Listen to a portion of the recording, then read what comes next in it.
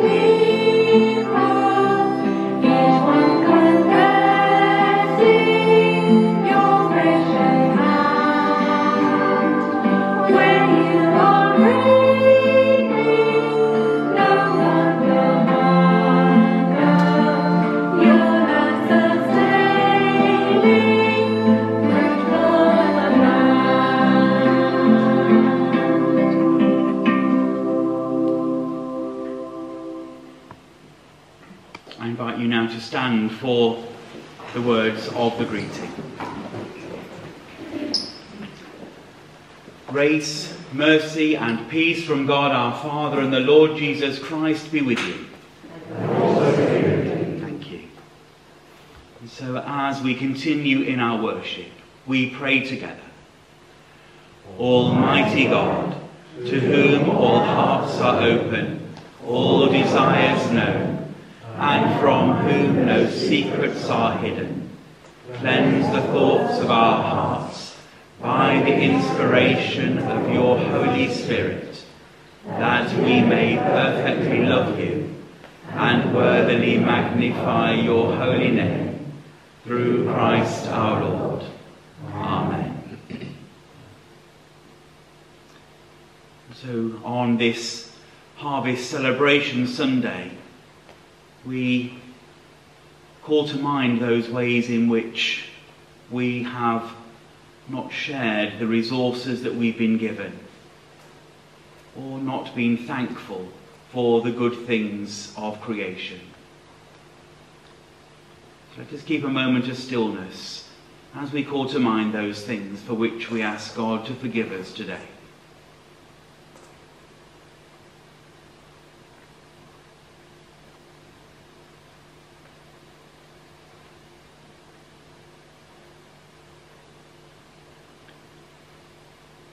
let us confess our forgetfulness of the needs of the poor and repent of the ways in which we waste the resources of the world. We confess to you our lack of care for the world you have given us. Lord, have mercy. Lord, have mercy. We confess to you our selfishness in not sharing the earth's bounty fairly. Christ, have mercy. Christ, have mercy. We confess to you our failure to protect resources for others. Lord, have mercy. Lord, have mercy. May the God of love bring you back to himself, forgive you your sins, and assure you of his eternal love in Jesus Christ our Lord. Amen. So together we say, Glory to God in the highest, and peace to his people on earth. Lord God, heavenly King, almighty God and Father, we worship you, we give you thanks, we praise you for your glory. Lord Jesus Christ, only Son of the Father, Lord God, Lamb of God, you take away the sin of the world. Have mercy on us. You are seated at the right hand of the Father. Receive our prayer. For you alone are the Holy One. You alone are the Lord. You alone are the Most High, Jesus Christ, with the Holy Spirit, in the glory of God the Father. Amen. So we hear the collect prayer for our harvest celebration. Creator God, you made the goodness of the land, the riches of the sea, and the rhythm of the seasons. As we thank you for the harvest, may we cherish and respect this planet and its peoples. Through Jesus Christ our Lord. Amen. Do please sit. Before we hear our first reading, we're going to think a little bit more about our theme today. We're supporting today the work of Tear Fund, a Christian charity who work in all sorts of different situations across the world, especially where there is need and in countries which are still developing their healthcare and other infrastructure. In a moment we're going to see a video which tells the story of Tamam, who has had to leave her home in Syria, as many hundreds of thousands have recently, and she's found a new home in Lebanon. So we're going to hear a little bit of her story, which will tell us a little bit more about the work that Tear Fund are doing with those people who've had to make that journey as refugees.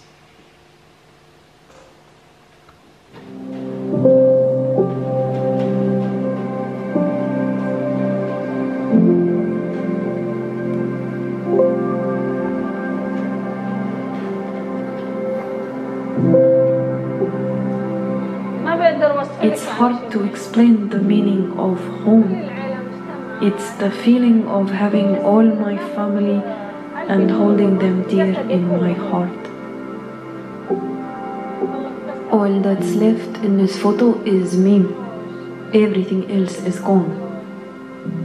My husband, my child, garden and home. I miss them. I miss my home. Because of the warfare and the living conditions, we decided it was better to leave. We had fighting on both sides and we were in the middle. At 3 a.m. my children and I left our home. We fled, keeping as quiet as we could. I could only bring our photos and IDs, which I hid in my clothing. It was a terrifying ordeal for the children. The dead bodies and fighting scared them. We came across that everywhere we went. TFON is reaching out to the most vulnerable refugees in Lebanon in order to overcome the trauma which they have experienced both when they were fleeing from Syria and also when they are now living in a very tough condition. As a Christian organization, TFON works with all those who are in need regardless of religion, which often are being done through our partners, Christian organization and churches. And this by itself is a great testimony for anybody who are witnesses the action of TFON. We experience difficulties. The water here is salty and scarce. Everything is different in Syria. Our houses were better. I miss my house, my land and my garden. Sometimes I cry a lot. The needs in Syria and Lebanon are so great today, but it is a privilege for TFON to work with the partners on the ground. Tahadi is helping women like Taman in an area where 75% live in extreme poverty. And Tahadi is a home for many of the families who are living in this area.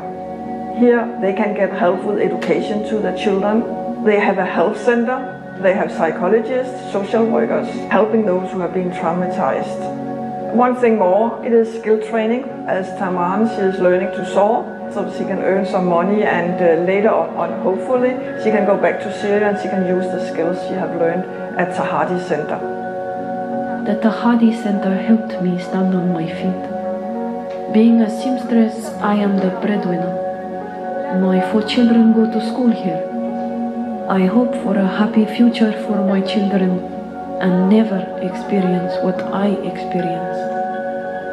I hope to teach my children to sew, to open a small sewing business in Syria and have a better life than the one I had.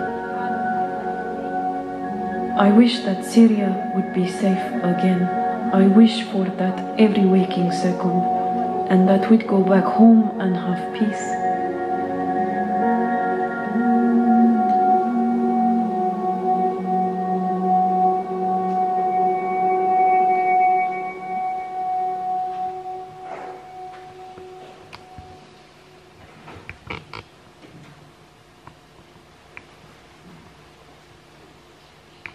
So we'll now hear our Old Testament reading.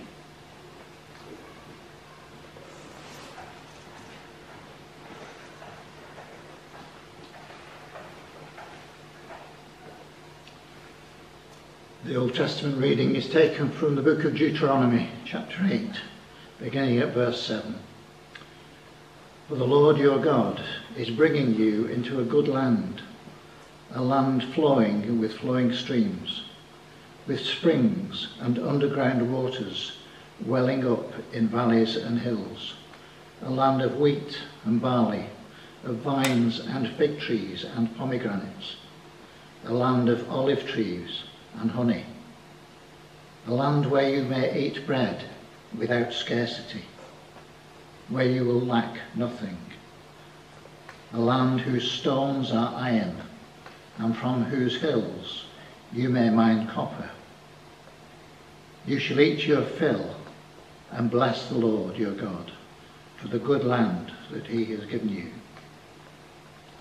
Take care that you do not forget the Lord your God by failing to keep his commandments, his ordinances and his statutes, which I am commanding you today. When you have eaten your fill and have built fine houses and live in them, and when your herds and flocks have multiplied, and your silver and gold is multiplied, and all that you have is multiplied, then do not exalt yourself, forgetting the Lord your God, who brought you out of the land of Egypt, out of the house of slavery, who led you through the great and terrible wilderness, an arid wasteland with poisonous snakes and scorpions. He made water flow for you from flint rock, and fed you in the wilderness with manna that your ancestors did not know, to humble you and to test you, and in the end to do you good. Do not say to yourself, my power and the might of my own hand have gotten me this wealth. But remember the Lord your God, for it is he who gives you power to get wealth, so that he may confirm his covenant that he swore to your ancestors, as he is doing today. This is the word of the Lord. Thanks be to God.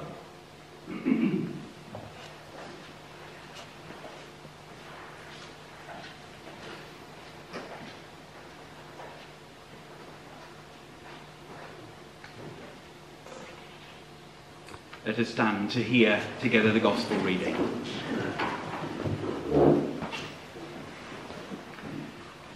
Alleluia, alleluia. Lift up your eyes and see that the fields are ripe for harvesting. Gather the fruit for eternal life. Alleluia. Hear the Gospel of our Lord Jesus Christ according to Luke. Glory to you, O Lord. Jesus then told them a parable. The land of a rich man produced abundantly, and he thought to himself, what should I do? For I have no place to store my crops. Then he said, I will do this. I will pull down my barns and build larger ones, and there I will store all my grain and my goods. And I will say to my soul, Soul, you have ample goods laid up for many years. Relax, eat, drink, be merry. But God said to him, You fool, this very night your life is being demanded of you. And the things you have prepared, whose will they be? So it is with those who store up treasures for themselves, but are not rich toward God. He said to his disciples, Therefore I tell you, do not worry about your life, what you will eat, or about your body, what you will wear. For life is more than food, and the body more than clothing. Consider the ravens. They neither sow nor reap. They have neither storehouses nor barn, and yet God feeds them. Of how much more value are you than the birds? And can any of you, by worrying, add a single hour to your span of life? If then you are not able to do so small a thing as that, why do you worry about the rest? Consider the lilies, how they grow. They neither toil nor spin. Yet, I tell you, even Solomon in all his glory was not clothed like one of these. But if God so clothes the grass of the field, which is alive today and tomorrow is thrown into the oven, how much more will he clothe you, you of little faith? And do not keep striving for what you are to eat and what you are to drink, and do not keep worrying. For it is the nations of the world that strive after all these things, and your Father knows that you need them. This is the gospel of the Lord. Praise to you, O Christ. Please sit.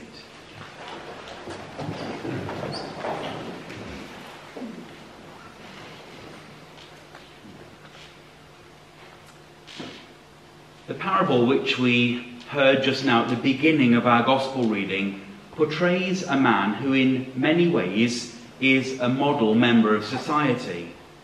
He works and plans and saves and seeks to protect his belongings. He expects to enjoy what he has acquired and looks to make his future as secure as possible. Those who conduct their lives in this way, caring for themselves and for those who depend on them, are considered prudent and good stewards of what has been entrusted to them. But in the parable which Jesus tells, the man hasn't acted wisely at all. The mistake of the rich man is not success or enjoyment, but selfishness and greed. The rich man's faith in possessions discourages him from sharing his surplus. This material excess can become, among other things, a form of security which replaces the trust that is better placed in God's provision. So to those of us who seek to dwell in the realms of God's kingdom, this parable provides a sharp lesson.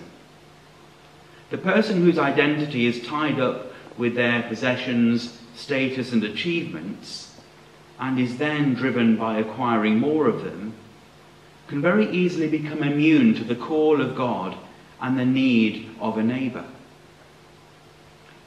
The alternative is a life which is rich towards God and is devoted to serving God each day, which includes having our eyes open to the needs of others. The rich man clearly had ability and a head for making plans, but he lacked wisdom and humility.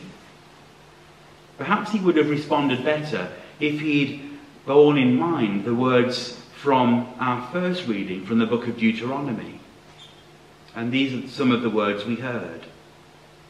When you've eaten your fill and have built fine houses and live in them, and when your herds and flocks have multiplied, and your silver and gold is multiplied, then do not exalt yourself, forgetting the Lord your God. Do not say to yourself, my power and the might of my own hand have gained me this wealth. As we consider today the relationship between receiving and giving, it seems that the words of Jesus at the end of the Gospel reading are a good rule to follow. One of the more colourful interpretations of the Bible, the Message version, puts part of our Gospel reading this way.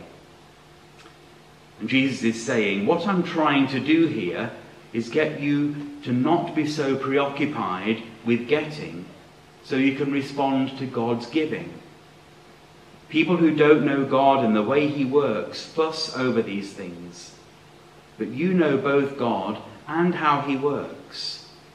Steep yourself in God reality, God initiative, God provisions. You'll find all your everyday human concerns will be met. What Jesus is speaking about is being free from fear. The fear of not being enough, the fear of not having enough. Rather, says Jesus, seek the beauty and grace of God's kingdom and allow that to put things into a larger perspective. As we saw a few minutes ago in the video that we watched, in the life of Tamam, there is a lot of need in God's world. When war came to Syria, all of Tamam's crops died, her animals starved, and her family became hungry when supplies of food ran out or became unaffordable. What Tamam needs, and hundreds of thousands like her, is for those who have plenty to share something of what they have. As Jesus and the writer of Deuteronomy tell us, each of us depends on God. None of us is entirely self-sufficient. Once we understand that, we can begin to loosen our grip on the things we call ours and allow others to share in them. To end, I'd like to read a short poem in which the poet acknowledges the gifts that God gives, even in the apparent ordinariness of life. The poem is called Look and See, written by Mary Oliver. This morning at Waterside, a sparrow flew to a water rock and landed by error on the back of an eider duck. Lightly it fluttered off, amused. The duck too was not provoked, but, you might say, was laughing. This afternoon, a gull sailing over our house was casually scratching its stomach of white feathers with one pink foot as it flew. O Lord, how shining and festive is your gift to us, if we only look and see. Amen.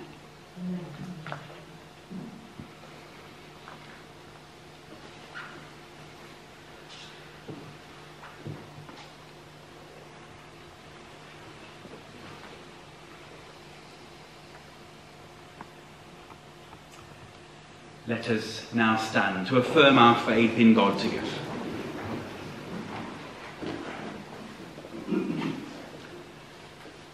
Do you believe and trust in God the Father, source of all life, the one for whom we exist? We believe and trust in him. Do you believe and trust in God the Son, who took our human nature, died for us and rose again? We believe and trust in him. Do you believe and trust in God the Holy Spirit, who gives life to the people of God and makes Christ known in the world? We believe and trust in him. This is the faith of the Church. This is our faith. We believe and trust in one God, Father, Son, and Holy Spirit. Amen. Please sit as we...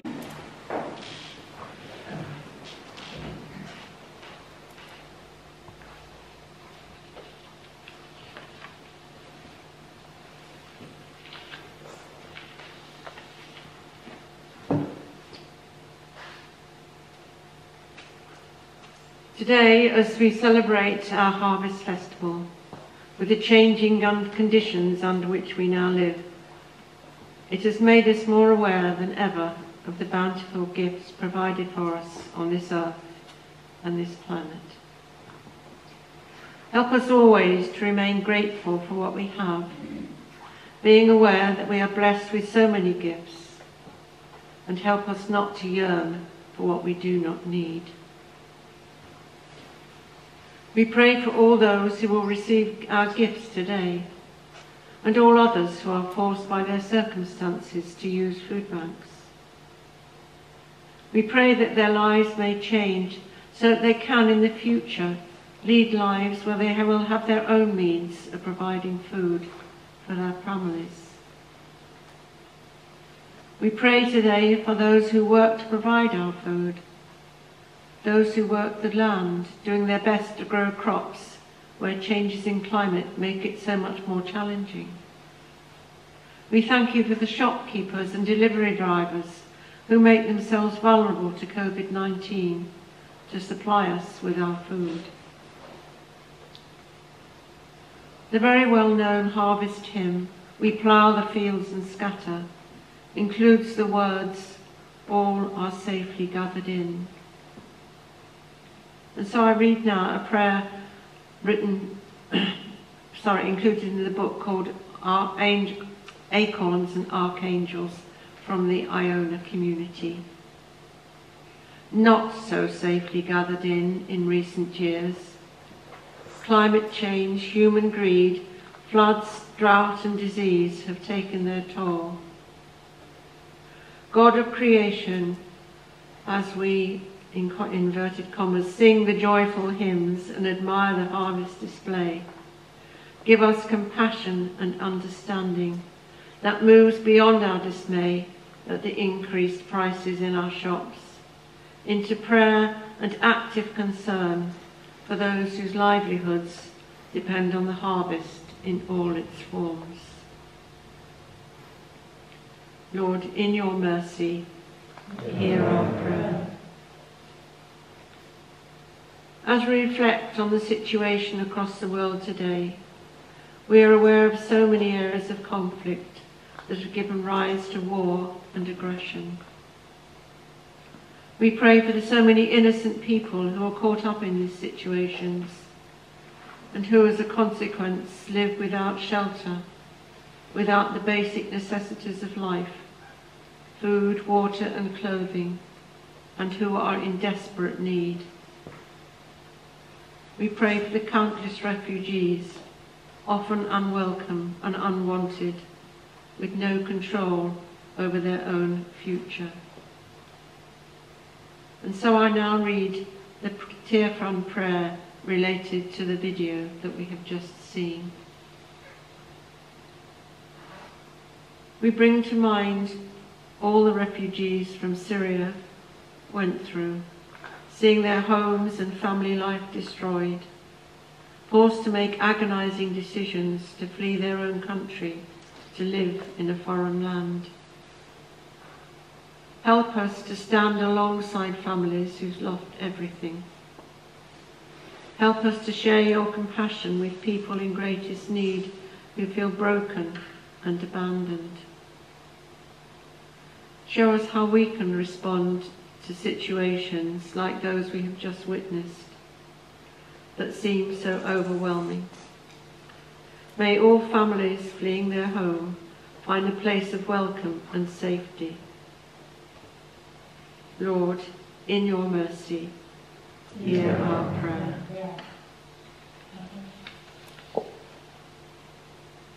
We pray for our government and all who are decision makers as we seek to control COVID-19. We pray that all people will keep to the rules, difficult though they may be for many, that the virus may be contained whilst we seek a vaccine.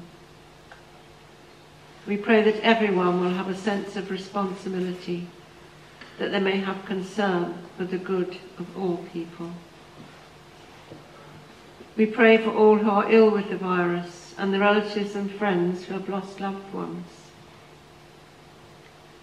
We give you thanks for the dedication of those caring for those infected with the virus, who put their own lives at risk. Lord, in your mercy, hear our prayer. We pray for all those whose future is of grave concern with the lack of opportunities for work and the uncertainties of employment or redundancy.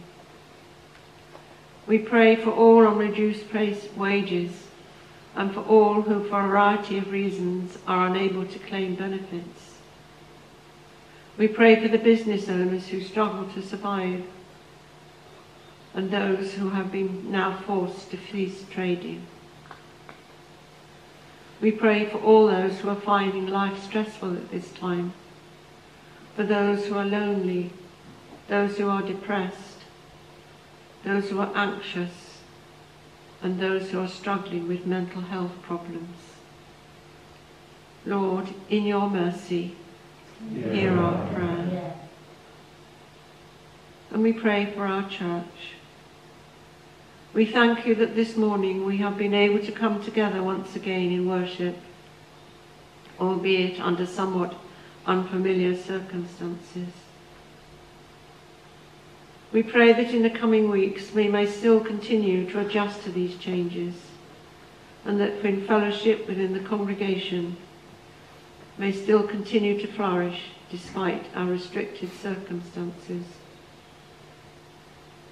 We pray for all who are unable to come to church at this time, those who are ill, those who are isolating, and those who do not feel confident to return. We pray for our bishops and those in authority within the church as they seek to lead and guide. Help them in their decision making as they look to find solutions, particularly with the financial circumstances that we face at the present time.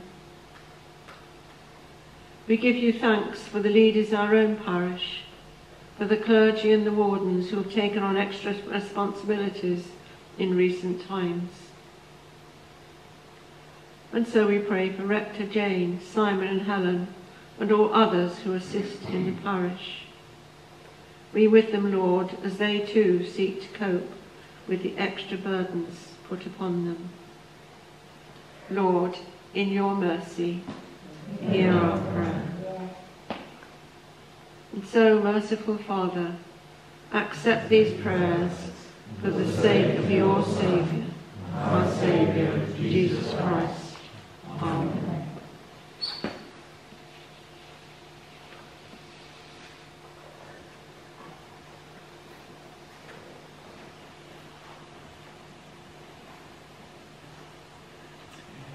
Let us stand to share the peace together.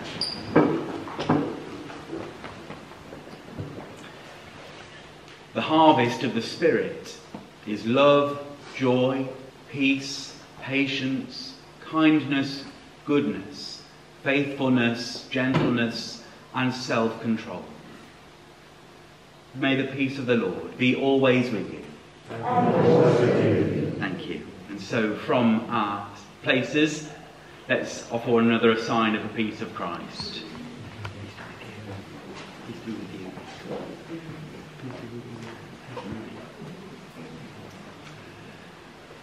And then when you are ready, do please sit as we hear the offertory hymn.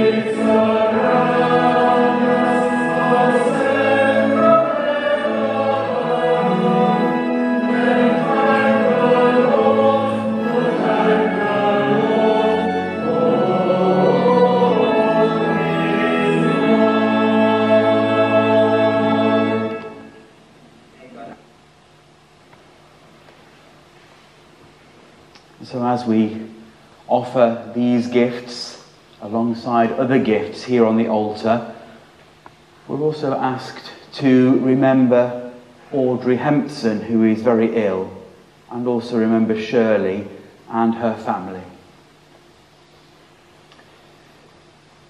God of all goodness and grace, you are always so generous to us. Receive the gifts we offer and grant that our whole life may give you glory and praise through Jesus Christ our Lord. Amen. Amen. Blessed are you, Lord God of all creation. You bring forth bread from the earth. Blessed be God forever. Blessed are you, Lord God of all creation. You create the fruit of the vine. Blessed be God forever. So if you are able, please stand as the Eucharistic prayer begins. The Lord is here. Lift up your hearts. Let us give thanks to the Lord our God. Lord of all life, you created the universe where all living things reflect your glory.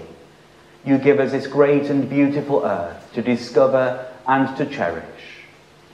And now we give you thanks because you make us stewards of your creation, to praise you day by day for the marvels of your wisdom and power. You made us all, each wonderfully different, to join with the angels and sing your praise. Holy, holy, holy Lord, God of power and might, heaven and earth are full of your glory.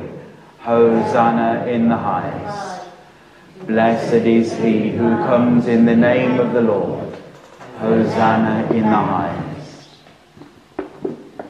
We thank you, loving Father, because when we turned away, you sent Jesus, your Son. He gave his life for us on the cross and shows us the way to live.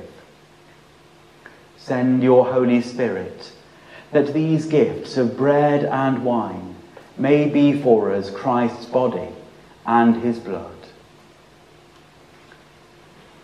On the night before he died, when darkness had fallen, Jesus took bread.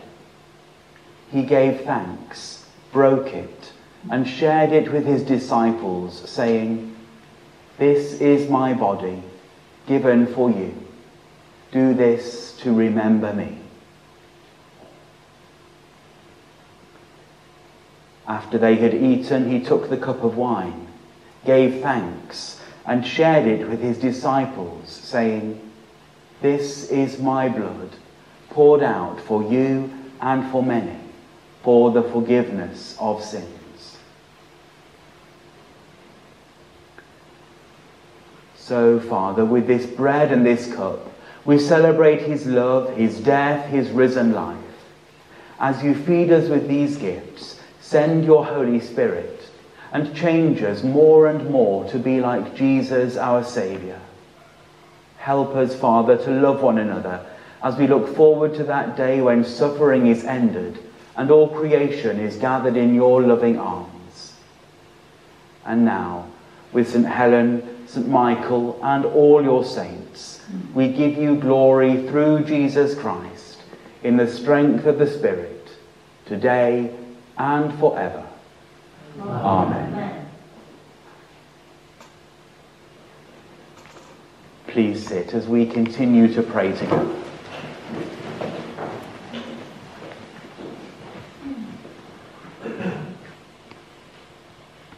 Let us pray for the coming of God's kingdom in the words our Saviour taught us. Our Father in heaven, hallowed be your name. Your kingdom come, your will be done, on earth as in heaven. Give us today our daily bread. Forgive us our sins, as we forgive those who sin against us. Lead us not into temptation, but deliver us from evil. For the kingdom, the power, and the glory are yours, now and forever. Amen.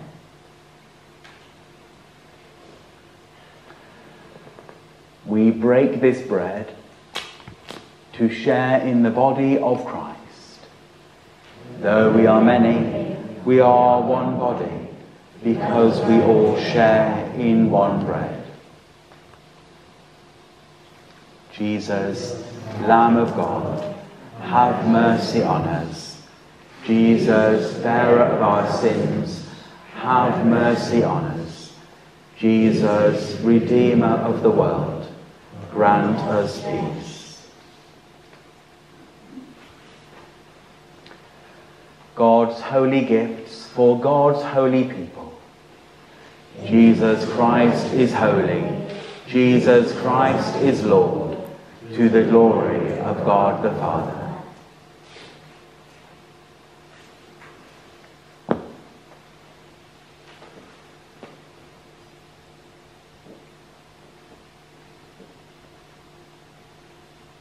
The body of Christ.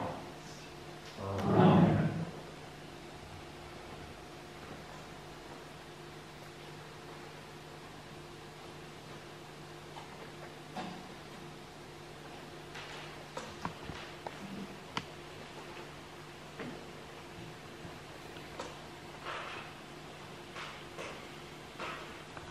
Let us pray.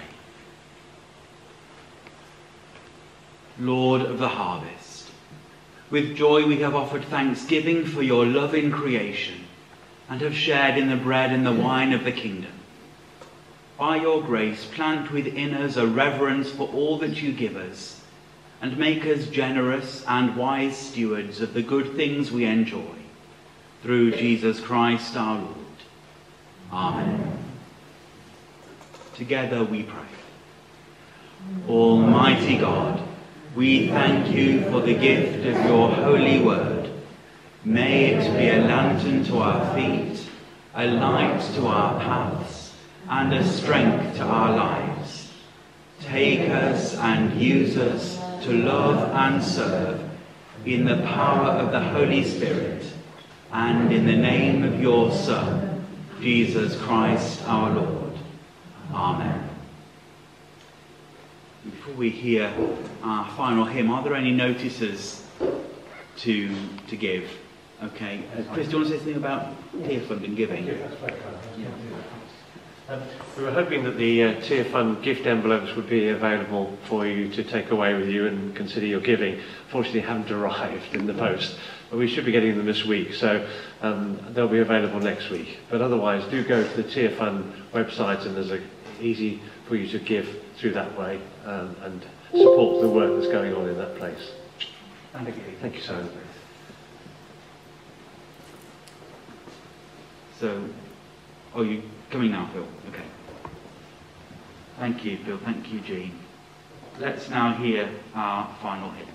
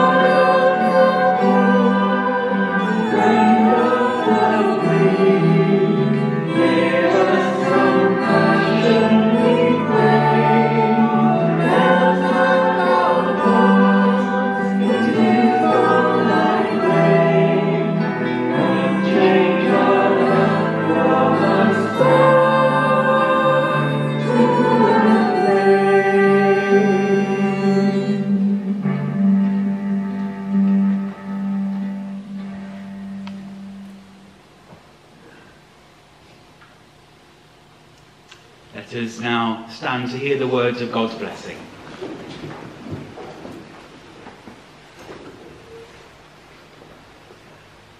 May God, our Creator, who clothes the lilies and feeds the birds of the air, bestow on you his care, and increase the harvest of your righteousness.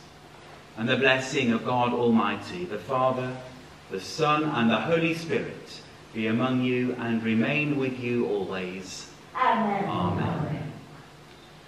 And now tend the earth, care for God's good creation, and bring forth the fruits of righteousness. Let us go in the peace of Christ. Thanks be to God.